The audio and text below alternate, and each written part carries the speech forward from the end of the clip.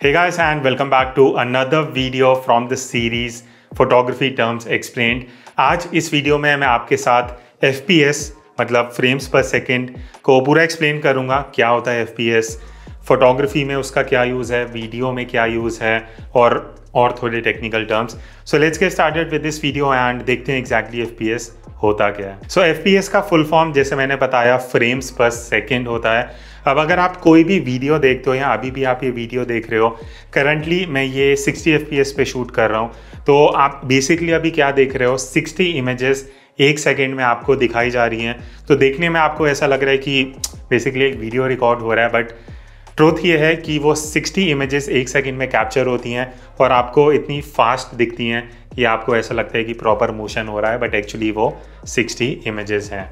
सो अब सबसे पहले हम बात करते हैं कि फोटोग्राफी में FPS क्या होता है और आपको कितना FPS चाहिए।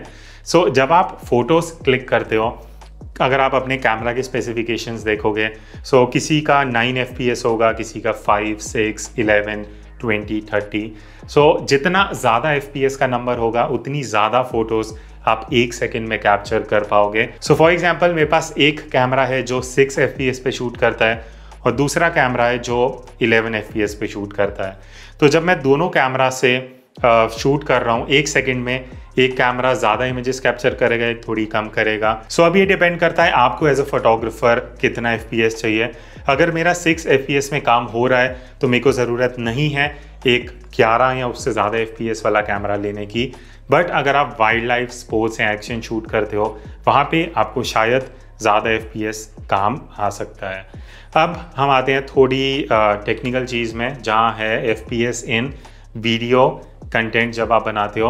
अब वीडियो में जैसे मैंने बताया कि आप जब एक वीडियो देख रहे हो वो मल्टीपल फोटोज़ आपको एक सेकंड में दिखाई जा रही हैं। अब यहाँ पे अलग अलग FPS होते हैं, 24 FPS, 25, 50, 60, 100, 120, देन इस तरह से मल्टीप्लाई होते जाते हैं। सो यहाँ पे अब मैं आपको एक कंपैरिजन दिखाता हूँ। ये जो आप क्लिप देख रहे हो ये 24 FPS पे शूट हुई है और ये वाली जो क्लिप है ये 60 FPS पे शूट हुई है। अब दोनों में मेजर डिफरेंस क्या है कि एक वीडियो में एक सेकंड में 24 फोटोज़ हैं, एक वीडियो में 60 फोटोज़ हैं। जब इसको मैं नॉर्मल स्पीड में प्ले करूँगा, जो आप मोशन देखोगे उसमें 60 FPS में ज़्यादा स्मूथ मोशन आएगा, 24 FPS में इतना ज़्यादा स्मूथ नहीं होगा एज़ कम्पेयर टू 60 FPS। तो सबसे पहला जो डिफरेंस है FPS में, जितने ज़्यादा FPS होंगे वीडियोस में, उसमें आपका उतना स्मूथ ट्रांजिशन आपको दिखेगा। सो ऑब्वियसली जितना ज़्यादा FPS होगा आपके लिए बेटर है, बिकॉज जो सेकंड यूज़ होता है FPS का वो है वीडियो को स्लो मोशन में कन्वर्ट करना। सो फॉर एग्जांपल अगर आप 30 FPS पे एक वीडियो शूट कर रहे हो, सो 30 FPS पे एक नॉर्मल स्पीड है जो एक सेकंड में वो 100% स्पीड पे चलेगा। उसको अगर आप स्लो डाउन करते हो 50%, 40% या इस तरह से, तो आप यहाँ पे देखोगे इतना स्मूथ नहीं है, बहुत जर्क्स आ रहे हैं वीडियो में। वही जब मैं 60 FPS को 50% स्लो कर दूंगा, सो मेरा एक सेकंड का वीडियो 2 सेकंड में बन जाएगा। सो बेसिकली क्या हो रहा है, जो 60 FPS का वीडियो था वो 2 सेकंड में डिवाइड हो गया। सिमिलरली अगर मैं 120 FPS पे शूट करूँगा तो मेरी एक सेकंड की वीडियो को मैं 4 सेकंड की वीडियो बना सकता हूँ, उसको 4 टाइम्स स्लो करके। सो जितने ज़्यादा FPS होंगे उतना ज़्यादा आप स्लो मोशन अचीव कर पाओगे। अब एक चैलेंज जो आता है जब आप वीडियो शूट कर रहे हो हाई FPS पे, स्पेशली इंडोर्स पे, वो होता है कि आपको जो शटर स्पीड है वो अपने FPS के डबल रखनी पड़ती है।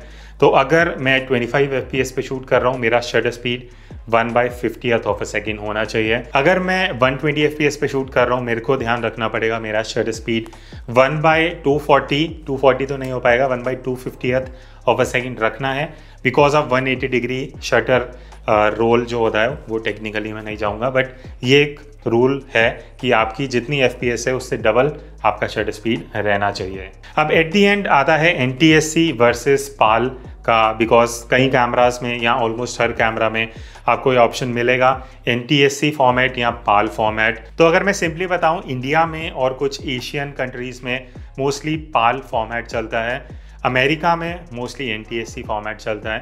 सो इंडिया में अगर आप इंडोर शूट करते हो, आपको जो शटर स्पीड है वो 25 या 50 FPS पे रखना चाहिए। तो यहाँ पे मैं आपको एक सैम्पल दिखाता हूँ। अगर मैं बाय चांस 60 FPS पे शूट करता हूँ सो आप देखोगे थोड़ा फ्लिकरिंग आने लग जाता है, बिकॉज यहाँ की जो इलेक्ट्रिसिटी है वो 50 हर्ट्ज पे आती है। सो बेटर है आप 50 या 25 FPS या 100 FPS या 200 पे शूट करो।